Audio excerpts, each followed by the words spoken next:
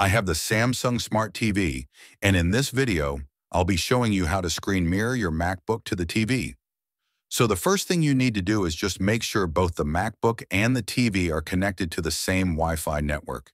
And then once you ensure that you can just go to your MacBook in the upper right corner, just click on this Control Center icon.